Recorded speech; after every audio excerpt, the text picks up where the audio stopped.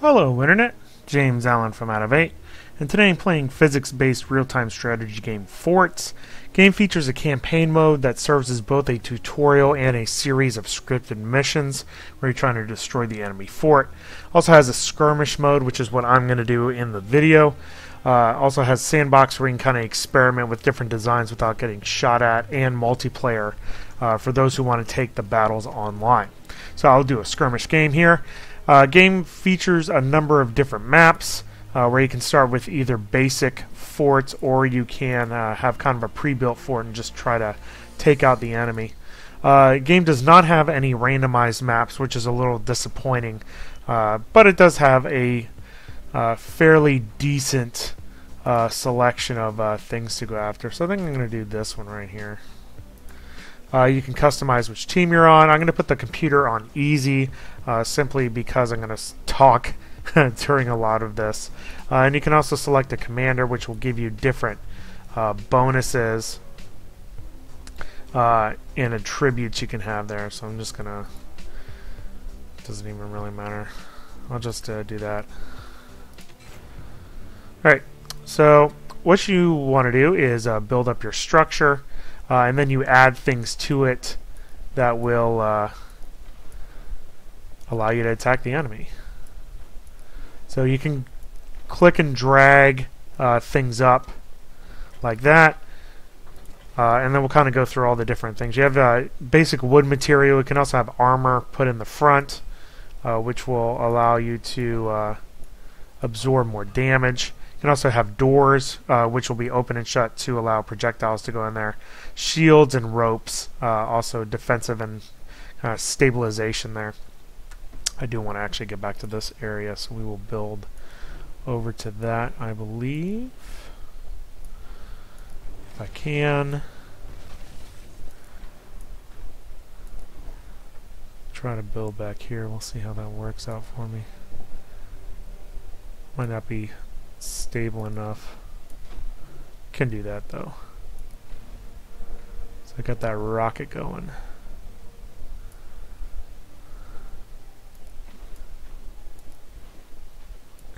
And that's pretty crappy. That's alright, it'll do. Under the devices here you can build mines, which will increase your metal production, which I need to do down here along the bottom. And build another one too. Wind turbines, which will collect wind to give you energy. So there's two resources over here. Over here you have metal and energy. My energy is actually pretty fast, although I do think I'm going to do a wind turbine here in a little bit. I do need to get this metal production up though. It's starting to run out. So I'll put wind turbines along here, I think. At least one. And you get some wind storage, also some batteries. So my second little mine guy is up. I need to get a third. Again, I'm being kind of slow purposely. You can only put these little mining things on foundation, which are kind of the stone looking things, which really kind of inhibits what you can do. Definitely. Next thing I want to get up is some defensive, because of that, some defensive machine guns, which will automatically engage any incoming projectiles. So I'm going to actually put those up on the roof.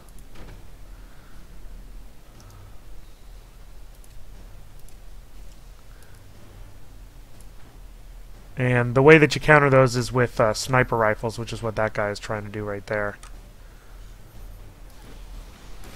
That's definitely what he's doing. I need to get a sniper rifle up there too. Especially because I have this thing. Let me trash that actually. Trash. And okay, so I'm on fire. So the way you fix repair, even on easy, I'm getting kicked because I keep talking. You just hold down the R key and you just move your mouse around. It will automatically repair and put out fires of anything, which is pretty easy to do. That's for sure. I need more machine guns here. I need to start getting some weapons up so I don't die instantly. I'm gonna get my sniper rifle there. So as soon as I get the sniper guy built, I can actually use this rocket launcher thing. I need to get a workshop too. The other buildings on here, metal storage and energy storage, which I actually probably need because I'm up against my limits on both. And then I need to get this workshop up so I can get mortar placed. So I'll do that right there. Somewhere in the interior of the building.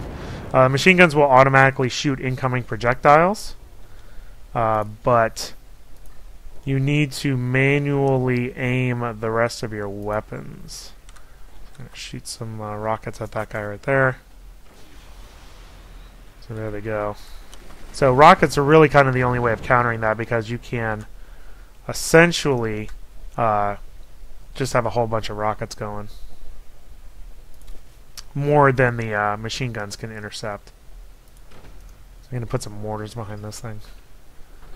Alright, so he's done. The one of the annoying things is you have to manually aim everything, which takes away from building your fort.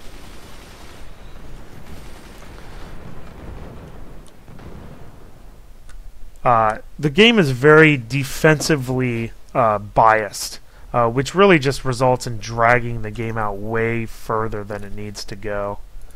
Get a couple of these mortars up.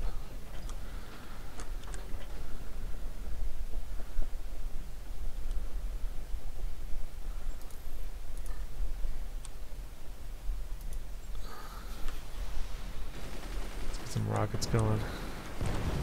Like I said, I shot down basically almost all of his stuff, and I can just repair very easily the rest of it.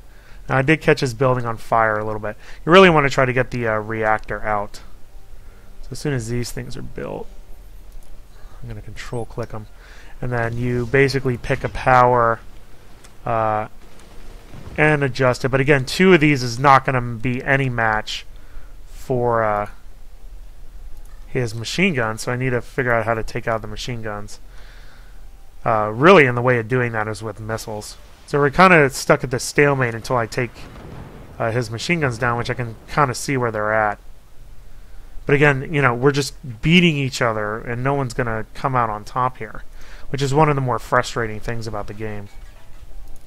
And what you can do is try to queue it up so it fires stuff at the same time. That's really, I guess, kind of how you're supposed to do it.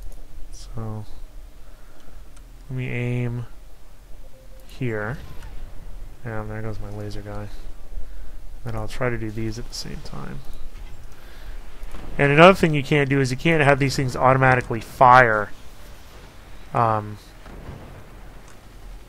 and over again. You have to manually go in and aim and re-fire them. You can control click them to have them go at the same time, but you'll have to redo that every single time that you go, which is super annoying.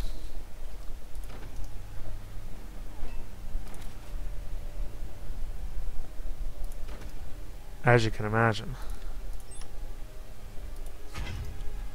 And again, their machine guns are just going to take that right down, so it's not even going to matter.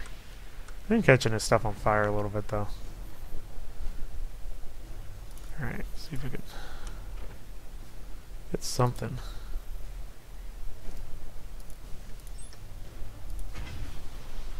You get all this going at once? Yeah, that was pretty well timed. That's a good shot. That's really what you have to do, is you just have to time everything at once.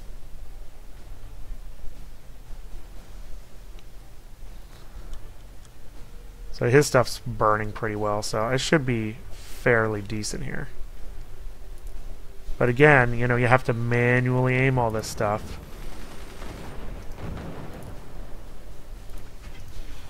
So it all kind of hits at the same time, so that the machine guns don't shoot everything down. And he instantly repairs it all, which is super annoying, because basically all that effort I just did is useless. So you're stuck at this gigantic stalemate, which will never end, basically, until you get some of these more advanced things on here. You know, we can get some cannons up there. I need to build a factory. So let me get that up, actually.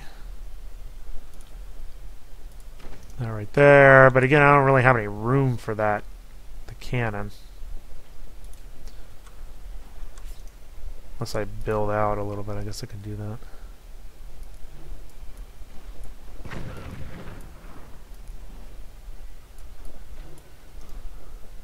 What do you take out? I took out my sniper. Need to build the door there.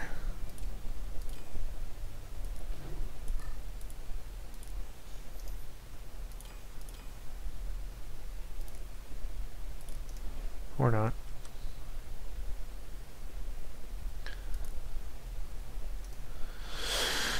So, you know, although the basic part of the game is fine, it's very, very tedious. You know, because you can just almost instantly repair anything. The game just is a bunch of stalemates. You know, until you crack into their little defenses by getting a good shot in. You know, you have to manually fire everything. You can basically rebuild anything more quickly than you can, you know, than the enemy can take advantage of it. Alright, so let's try to get this stupid thing going. And do that, and then control click, go. Try to get all this going at the same time. Overwhelm his machine guns, which I kind of did.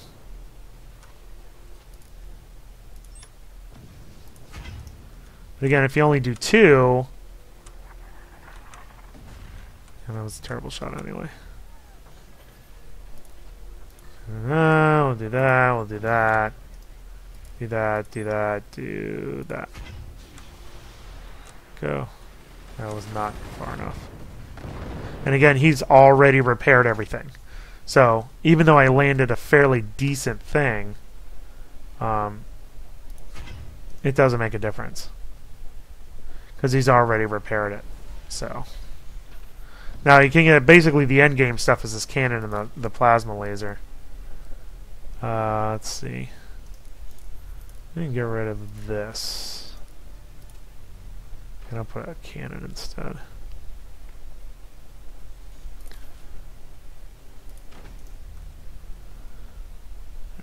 You know, all this armor.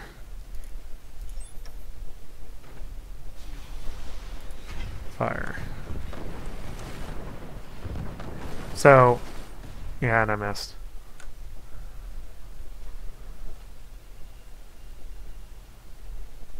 A little bit less.